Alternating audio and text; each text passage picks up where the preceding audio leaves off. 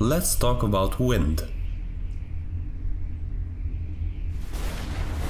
Wind can be really strong.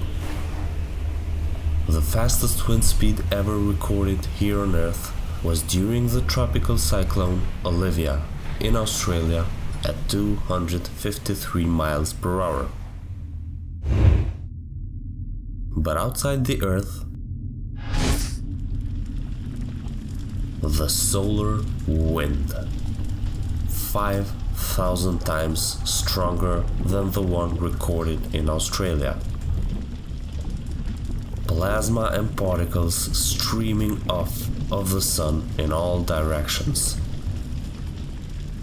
The source of the solar wind is in the sun's outer atmosphere, the super hot corona. The temperature of the corona is so high that the sun's gravity cannot hold on to the rapidly moving particles which stream away from the star. The speeding gases also generate extremely powerful magnetic fields. Giant magnetic loops erupt into space. They are so large that the Earth could pass through it just like a ball enters the goal. Caught by the SOHO spacecraft, this is the sound of the sun.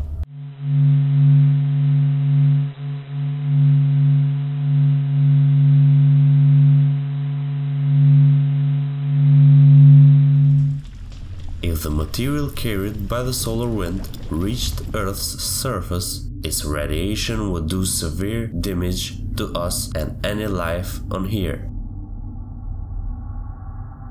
Earth's magnetic field serves as a shield, redirecting the material around the planet so that it streams beyond it.